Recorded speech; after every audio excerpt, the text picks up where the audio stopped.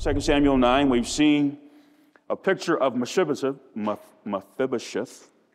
This is going to be fun, right? We've seen a picture of Mephibosheth as that of a sinner in desperate need of mercy and grace. And then we see him who is spared death and he receives life. But when David said to him in verse 7, "Fear not, for I will surely show thee kindness for Jonathan thy father's sake," the picture of Mephibosheth now changes from that of a sinner to that of a believer. And not just a believer, but a believer who is following their master. This is what we see in his utter submission to David that we talked about last week, that we made the point to establish that doesn't expire after salvation. Utter submission is definitely required for salvation, but it is also mandatory if we're going to walk with God in a way that is pleasing to him. And so we see that in Mephibosheth. So our focus now shifts from evangelism simplified to discipleship simplified, because the portrait of Mephibosheth has now changed. And there are some things that I do believe the Lord would have us to glean as we walk through this. And what Mephibosheth experienced technically as an adopted son of the king is what you and I experience as adopted sons of the king. Because we've all been adopted if we're born again as disciples of the Lord Jesus Christ. Now, I want to make sure you understand, everything that we're going to talk about today is available to every believer in Jesus Christ. Everything we're going to talk about is available to every believer in Jesus Christ. But listen, only those who are truly following him as disciples indeed will actually experience it. It's available to you and me if we're saved. But to actually experience what we're going to talk about today, to experience it in its fullness, we actually have to come after him as disciples indeed, true disciples. So we dive in, verse 7. "And David said unto him, Fear not, for I will surely show thee kindness for Jonathan thy father's sake, and will restore thee all the land of Saul thy father, and thou shalt eat bread at my table continually." So Mephibosheth was not only spared death and given life, but he was also promised blessings, rich blessings. And is this not our story also in Christ? That we have been spared death and we've been given life. If we have the Son, we have life. And if we have not the Son, we have not life. But we have the Son, so we've got life and we've got all the blessings that come with that. Consider Romans chapter 10, verses 11 and 12. "For the scripture saith, Whosoever believeth on him shall not be ashamed. For there is no difference between the Jew and the Greek. For the same Lord over all is rich unto all that call upon him." Rich. If you've called upon him, he is rich toward you. What a blessing. We're not just talking about King David. We're talking about the King of Kings. We're talking about the King of the world who says, if you've called upon me, I am rich toward you. 2 Corinthians 8, verse 9, "For ye know the grace of our Lord Jesus Christ, that though he was rich, yet for your sakes he became poor, that ye through his poverty might be," say it with me, rich. This is why it is so critical for you and me to be biblicists. To be a biblicist. That is, the lens that you look through, the lens that shapes how you judge everything, is the Word of God. If you're not careful, you can watch the news and you can hear all the rhetoric about inflation and how hard it is to make a living. And if you're not careful, you can actually start to believe that you're poor because of your bank account or because of your 401k and all of these sorts of things. I understand those things. I understand that there's a place to have those conversations. But listen, that is not what ultimately determines whether or not you are wealthy or poor. What determines whether or not you are wealthy or poor is who you are in Christ. If you are in Christ, you've been made rich. You're rich. But what does the Bible say about you as a believer in Jesus Christ in terms of what that looks like and how that ought to work and function in your life? Well, we're going to get a visual this morning because David's kindness to Mephibosheth was experienced in two distinct ways. Number one, restoration. Restoration. David said in verse 7, "And will restore thee all the land of Saul thy father." Now, the land that was in view, or would have been in view here, was not the land that Saul ruled over in the kingdom.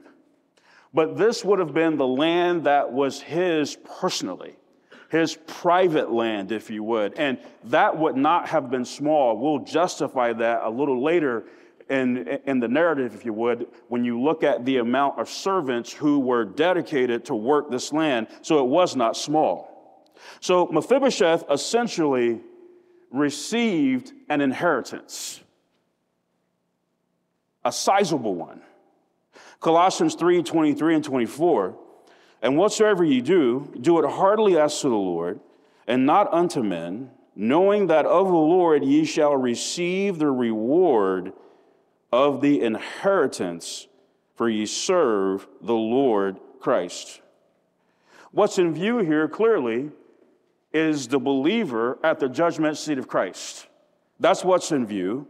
And this is the person as a disciple indeed who is going to receive the reward of the inheritance. It becomes official at this moment more than ever that their labor in the Lord was not in vain. It's an honor to serve the Lord, is it not? It's a privilege.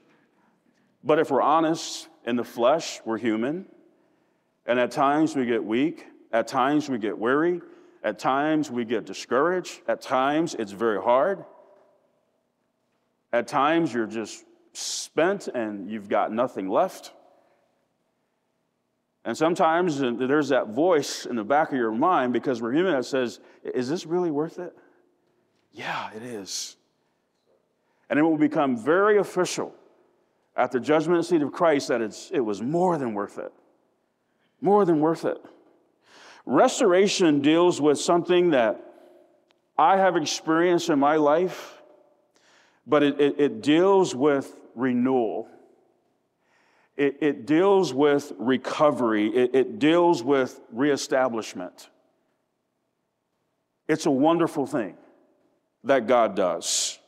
And what we discover about God and His Word and through walking with Him is this. This is a wonderful thing. God is in the business of restoration. God is in the business of restoration. God can give us beauty from ashes. He can.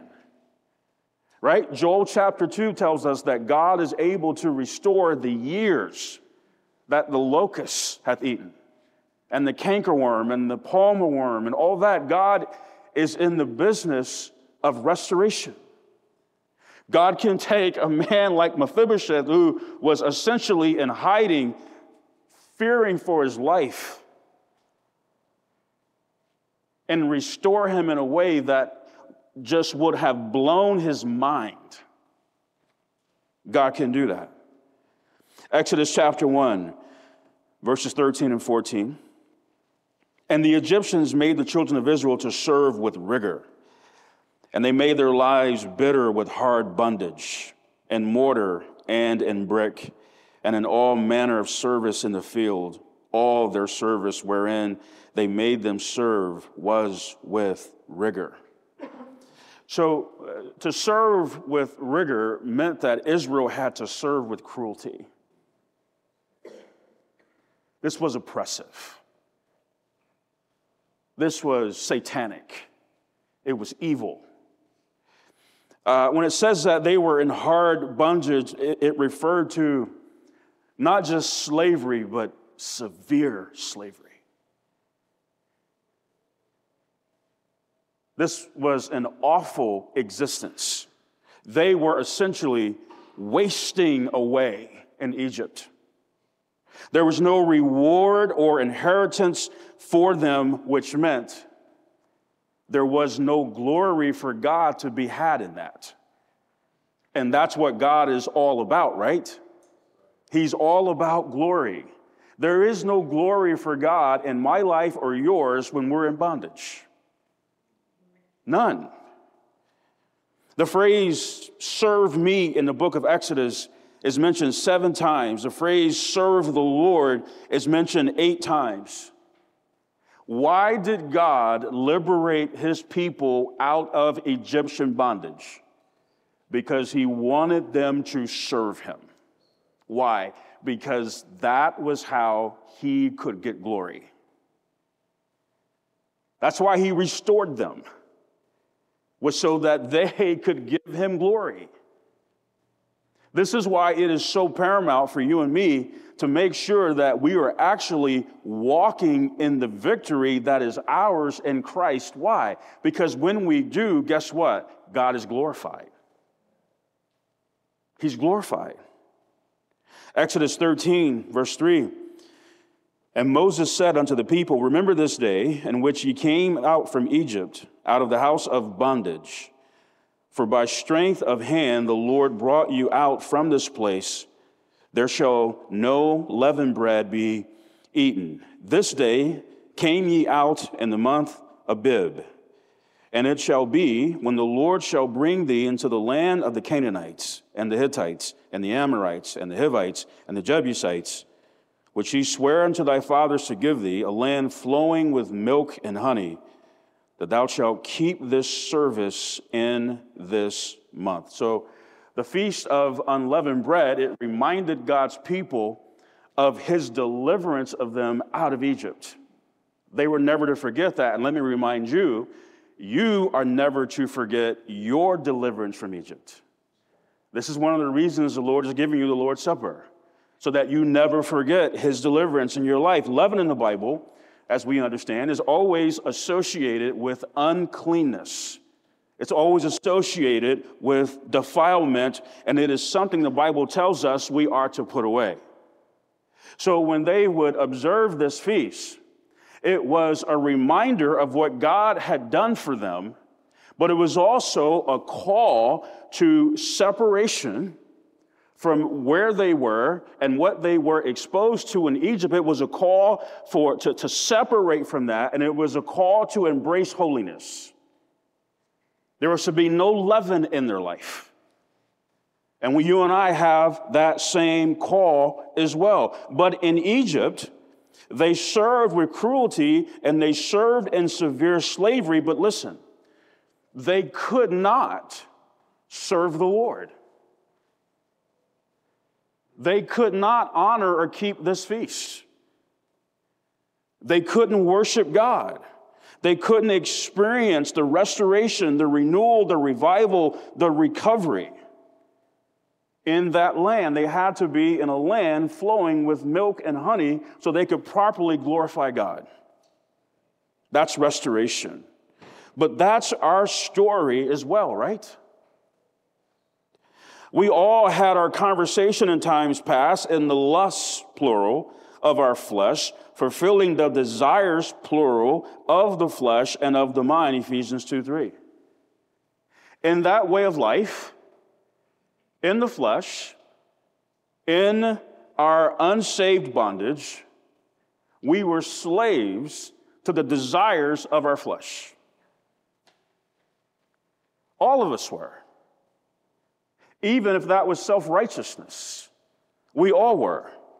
We were slaves to that, which meant we brought no glory to God. None. But at salvation, we experienced restoration. We experienced renewal. We experienced recovery. We experienced reconciliation. Ephesians 4:22, that you put off concerning the former conversation the old man, which is corrupt according to the deceitful lusts. Again, that's plural. And be renewed in the spirit of your mind, and that ye put on the new man, which after God is created in righteousness and true holiness. This word renewed in verse 23 is one of the most amazing, incredible, phenomenal words in the Word of God. I love it because it simply means to renovate. It means to renovate. If you've ever renovated a house, or if you are familiar with that, that's not a tweak of a process. No, you're actually gutting out everything and restoring it, replacing it with things that are new and better. This is what God does. This is what God looks to do. This is what I'm saying. Listen, what God is not interested in as it pertains to your life and mine is a tweak. God is not interested in saying, okay, I want to save you so that you can just be a better version of yourself. God says, no, that's not what I'm interested in. As a matter of fact, I am looking to renovate you. I want to renovate how you think. I want to renovate how you speak. I want to renovate how you walk. To the point where you don't even recognize you anymore. Remember Saul, right? He's in a synagogue and he's confounding the Jews. We talked about this last week and proving that this is very Christ. And they're going, who is that? It looks like Saul. It sounds like Saul. But do you hear what's coming out of his mouth? I can't be the same guy.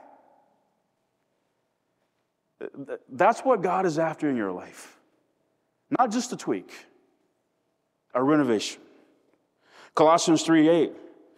But now you also put off all these: anger, wrath, malice, blasphemy, filthy communication out of your mouth. Lie not one to another, seeing that ye have put off the old man with his deeds, and have put on the new man, which is renewed in knowledge after the image of him that created him, where there is neither Greek nor Jew, circumcision nor uncircumcision, barbarian, Scythian, bond nor free, but Christ is all and in all. That's amazing, is it not?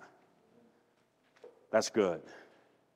The spiritual image that was lost in the Garden of Eden through the fall of man has been restored to us in Christ. In Christ, we bear the spiritual image of the Son of God. Now, to understand where we're ultimately going with this, I need you to look at verse 9, starting there. Okay? Just want to lay some groundwork, but I want you to see, because this is where we really turn the corner, if you would, and get very practical. And we come face to face with our responsibility in this.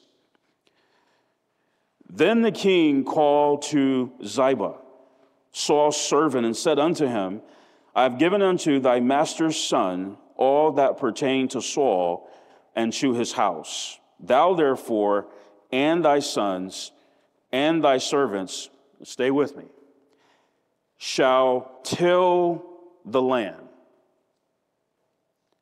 for him, and thou shalt bring in the fruits, that thy master's son may have food to eat. But Mephibosheth, thy master's son, shall eat bread always at my table. Now Ziba had 15 sons and 20 servants. David restored the land that belonged to Saul he restored that to Mephibosheth, but listen, that land had to be tilled. It had to be worked. It was his, but that land had to be worked. God took Adam and he put him in the Garden of Eden. To what? Just hang out in it? Just enjoy it? I mean, this was before the fall of man. Even before the fall of man, Adam had to dress it and he had to keep it. He had to work. He had to work the land that God gave him. Listen, discipleship is the process of working out the spiritual image of Christ that is in us. That's sanctification. This is what discipleship is. It's working out the spiritual image of Christ that is in us. But this reveals a major problem regarding discipleship in the church today, and it is this: Laodicean believers are spiritually lazy. This is a major problem. Laodicean believers are spiritually lazy. They don't want to work. They don't. It's interesting, Ephesians chapter 2 and verse 10, but verse 9 tells us, not of works, lest any man should boast. Praise the Lord. Our salvation is by grace through faith. It's not of works. No one is saved because of what they do or what they will have done throughout their life. We understand that. Okay, and then it's almost like everything that is recorded after verse 9, we stop. But verse 10 has something to say. For we are his, would you say it with me? Workmanship. Workmanship. Created in Christ Jesus unto good works, which God hath before ordained that we should walk in them. Again, the same reason that God brought Israel out of Egypt so they could serve him is the same reason that spiritually he brought you out of Egypt so that you could get to work for his glory. 2 Timothy 2:15, study to show thyself approved unto God, a workman that needeth not to be ashamed, rightly dividing the word of truth. There are believers who fantasize about becoming the Apostle Paul, about becoming a strong spiritual believer, becoming a disciple indeed, a mighty man of God, without doing anything. They're unwilling to read. They're unwilling to put the time in to study. They're unwilling to pray. They're unwilling to faithfully attend church. They're unwilling to ultimately obey. I don't want to do anything, but I want to be this victorious, mighty warrior. I want to be this spiritual giant, and I'm just going to wake up one day, and it's just going to jump all over me. I'm going to know the Bible like the back of my hand from Genesis to Revelation. I'll be able to rightly divide it. Man, I'll be able to teach very well. I'll be able to pray, really pray. Man, I'll be able, then I can really evangelize, and I can disciple others, and I can go on mission trips, and I can do all these things. It's just going to happen. Let me know when that day arrives. I'll join you. Can you hear this? Grace is a multifaceted gift from God. It's multifaceted. That is, there are different aspects of God's grace. Grace, listen, this is a moment for correction, maybe. But grace does not always mean we do nothing.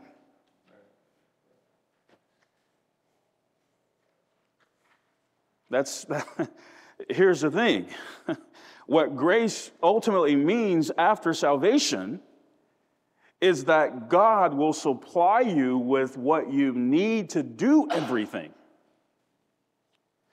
including enduring hardness as good soldiers of Jesus Christ. You all know the story. Paul's got this thorn in the flesh. 3 times he cries out to the Lord to remove it. And what's the answer? My grace is sufficient for thee. I'm not going to remove the thorn, but what I am going to do is I'm going to supply you with the grace that you need to endure the thorn. It's multifaceted. I mean, you can't do anything without the grace of God. You can't serve, you can't study, you can't name it. But again, it's not that I just sit around and I do nothing and say, well, you know, that's the grace of God. Yeah, you're going to be stuck for a long time. Which brings me to this. In the initial call of Jesus to his disciples, what did he call them to? I mean, think about it. This is the initial call. You see it early in the Gospels, the first 3 in particular. Matthew 4:19. He saith unto them, follow me, and I will make you fishers of men. Jesus, in the initial call of his disciples, called his disciples to evangelism. I mean, this is the first thing that he had to say to them. Hey, you're going to follow me, and here's what I'm going to do. Which spoke to what this whole discipleship thing was going to be about. I'm going to make you like me. I'm going to make you a fisher of men. We said that discipleship is the process of working out the spiritual image of Christ in us. But listen, discipleship is also the process of leading others to receive the spiritual image of Christ. It's not just that he wants to work out the spiritual image of Christ that's in us. That's great. But if that's actually happening, then this is also going to happen, where he is now going to use us to lead others to receive that spiritual image. It's not enough for you and I just to get it. It's that we've got to lead others to get it. I don't know, I wonder. Listen, God desires deeply. It burns in the heart of God to use you, to use me, to win people to his Son and disciple them. Like, that's God's heart. That was God's heart and early in Genesis with Adam and Eve. Again, God, what was his heart there? God's heart was that Adam and Eve would populate planet Earth with human beings who bore his likeness and image. We lost the spiritual image of God in the garden. We get it back in Christ. And God's heart is still the same. God is grieved when he looks at humanity and sees Adam. Because in Adam all die. God says, I want to see the image of my Son. And that is the business that he wants us to be about. So here's the question. On a scale of 1 to 10, 10 being the highest, how deeply do you desire that?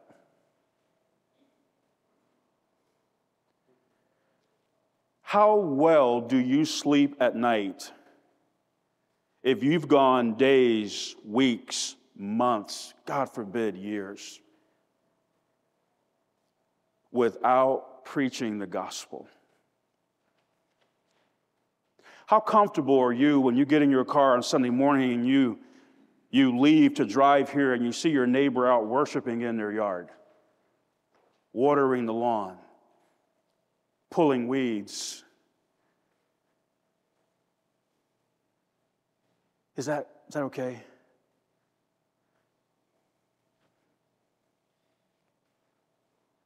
Does it bother you when you have an encounter with a lost person and the Holy Spirit of God is prompting you to speak? Tell them about Jesus. Talk to them about what he did for them. And we quench the Spirit in that moment and get in our car and go, well, you know what? They wouldn't have believed it anyway. Can you sleep with that? You okay with that? Does that not bother you? Does it not burn in you to win people to him and disciple them? 1 to 10, where's that?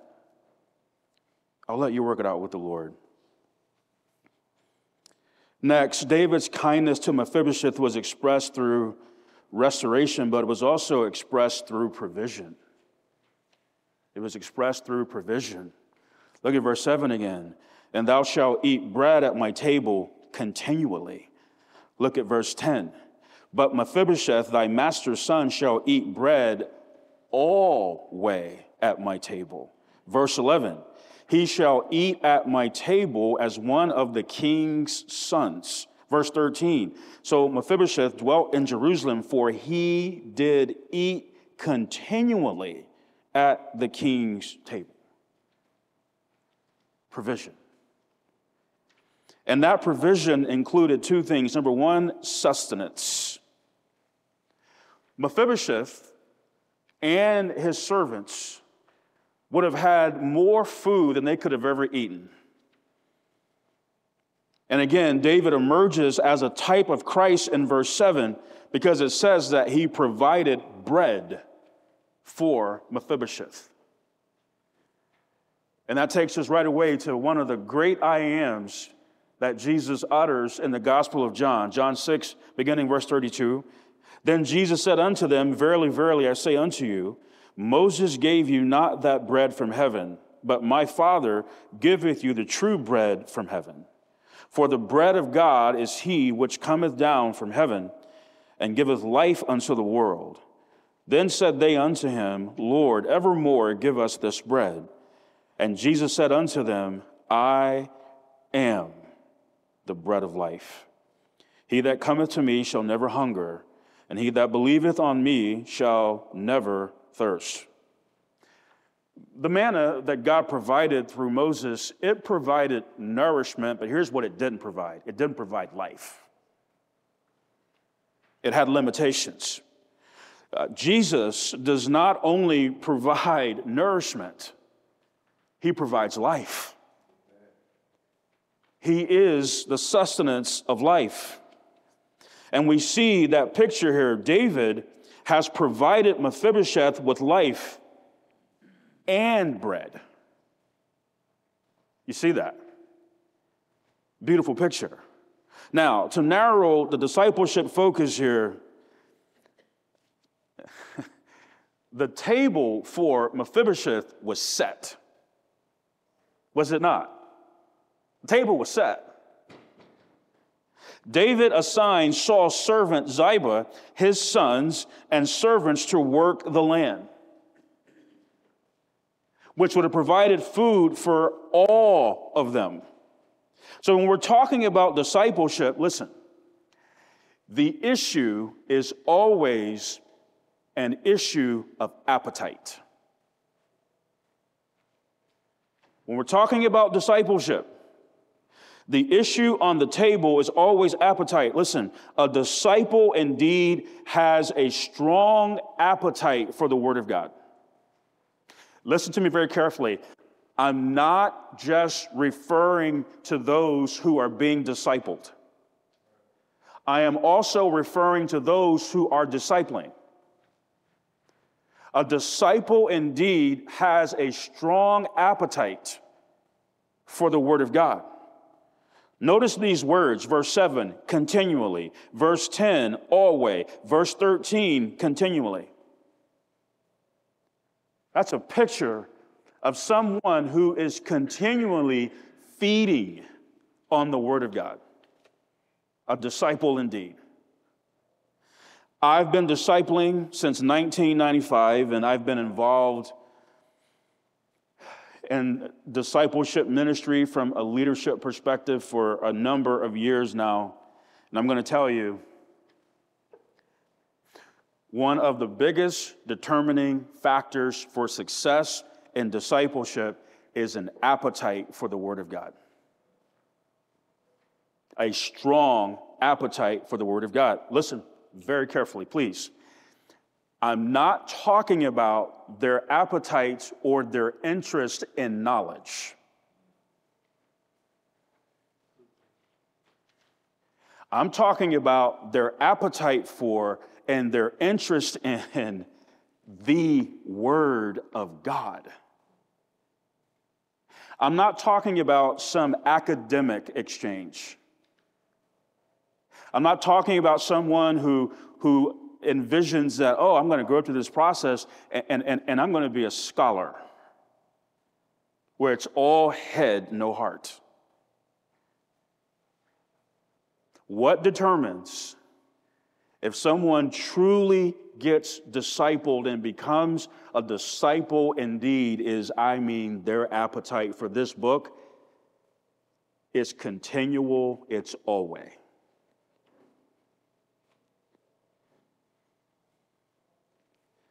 Like a baby with an appetite for milk, they got to have it, don't they? And they let you know it, don't they? By the way, I get that verse in 1 Peter, but please, I don't think we should look at that as, well, at some point we graduate from that. The moment you graduate from desiring the sincere milk of the Word, your days are numbered spiritually. I'm talking about a passion, man, a love. Like, God, I gotta have it. I love it. Husbands, fathers, hey, if there's something that your wife and your children must know about you, is that you love this. You love it. And you're not, I was told years ago, and I agree with it. My pastor taught me years ago, don't be a preacher in your home, right? Don't walk around preaching at your wife. And I had to work through that early in our marriage, and praise the Lord, God got me over that. But okay, no problem. But listen, here's what you do have to do. It's got to be clear. I had an amazing conversation with my son the other day. We intersect quite often. He gets up very early, like me, and so he had some questions about what's happening in Israel. So we got to sit down and we got to talk about the Word of God. We had a great conversation, talking about the Word.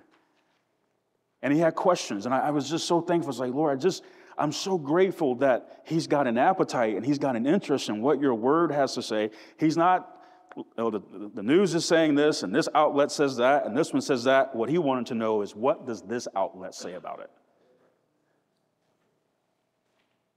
Fantastic conversation. See, a disciple indeed is going to have an appetite for the Word of God here and here. It's not just going to be here, but they're going to crave it here too. Listen, the king's provision also included sonship. Not just sustenance, but sonship. Verse 11, as for Mephibosheth, said the king, he shall eat at my table as one of the king's sons. This is a picture, once again, of our adoption in Christ. Galatians chapter 4, beginning in verse 4. But when the fullness of the time was come, God sent forth his Son, made of a woman, made under the law, to redeem them that were under the law, that we might receive the adoption of sons. Now, God only has one begotten. But listen, this is the beauty. This is the power of truth. The adopted son has the same rights and privileges of the begotten son. That's us. Can you wrap your mind around that? That your sonship, you've got the same rights and privileges of God's only begotten son. That ought to get you a little excited. Like, I'm not one to ask for amens, but boy, I tell you what, I think if there was ever time to ask one, that's right there. That you have the same rights and privileges that the Son of God has. Amen. Wow. Thank you. Like a king's son, Mephibosheth had servants. Ziba had to have been a man of importance unto Saul. It says that he was Saul's servant. Not just a servant, he was Saul's servant. Not only did he have 15 sons, but he had 20 servants. This guy was a big deal, and now all that is coming under Mephibosheth. The story opened with Mephibosheth essentially hiding out in Lodabar, a place not close to Jerusalem. But as the narrative comes to a close, where do we find him in verse 13? So Mephibosheth dwelt in Jerusalem. So he's no longer in hiding from the king. He's now dwelling with the king. Like a son.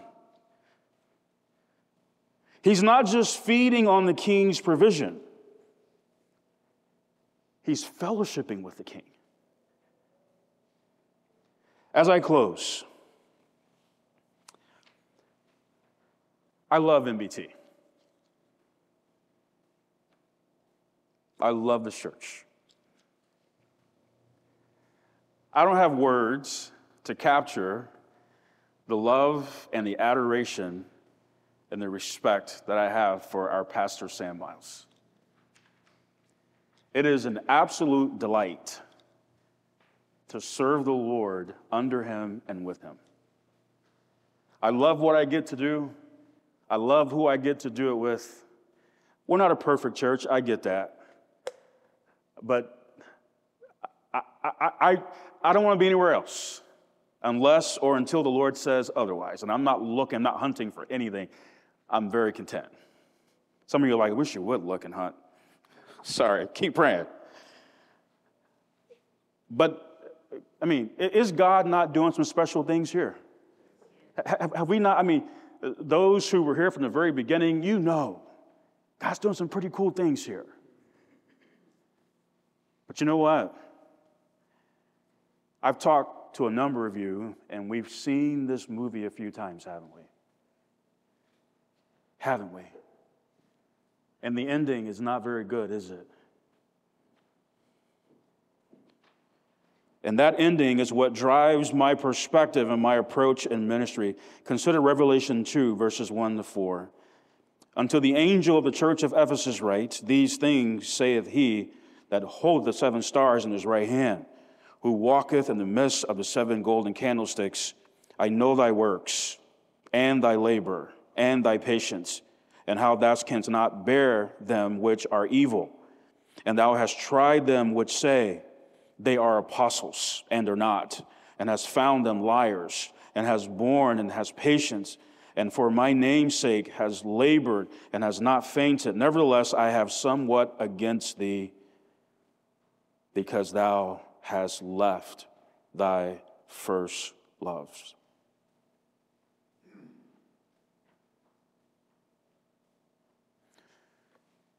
The biggest concern I have about Midtown Baptist Temple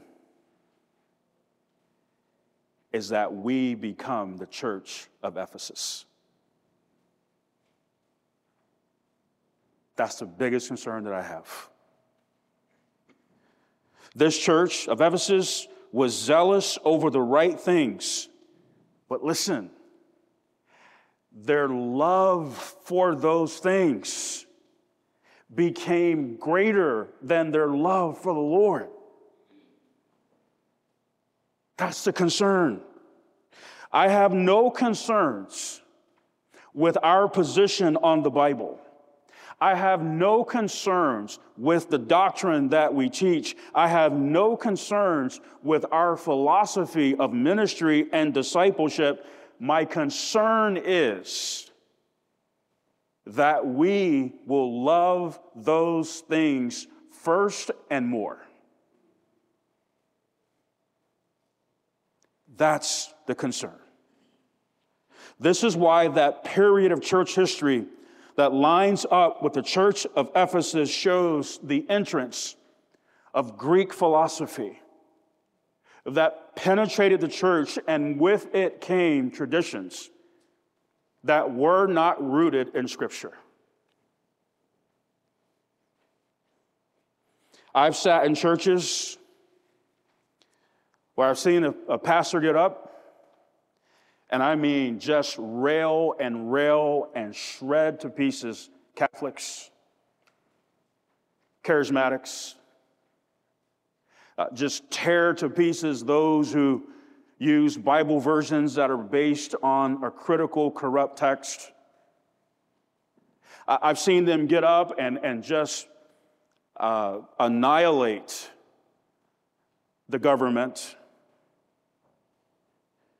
And the people, they shout in agreement. Amen. Preach the word. They are affirmed in what they know and what they believe. It is what I call very safe preaching. Why is it safe? Because it critiques and it examines everybody except me.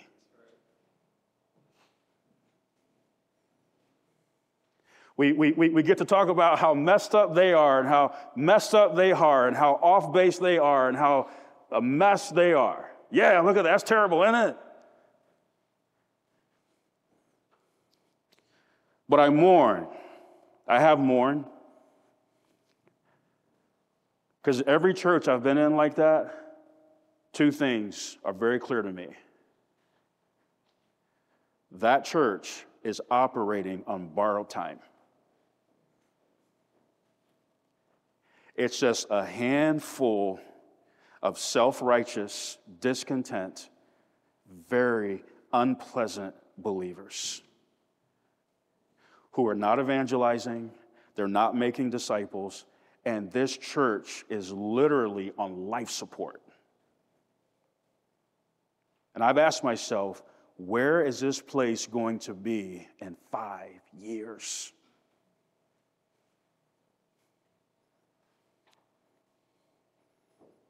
And the second reason I mourn is because they love their convictions and their passions more than the Lord. It's Ephesus. They hate the right things. They just love that more than the Lord. Please, as I wrap up, you're like, you keep saying that. Are you really going to wrap up? Yes, I'm just about there. As the discipleship pastor here, and I'm not one to drop titles, but I just have to make this clear. As the discipleship pastor here, this is what discipleship must be and will be about here, as far as I'm concerned. It is this. A disciple indeed loves the king more than what the king provides.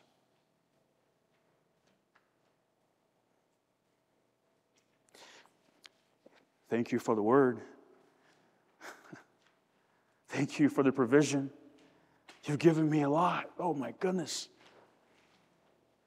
But I love you more than anything. You know what? We're going to see this later in 2 Samuel with Mephibosheth. His love, his gratefulness, his devotion to the king will be tested. And we're going to see how he does. And so will Zibus.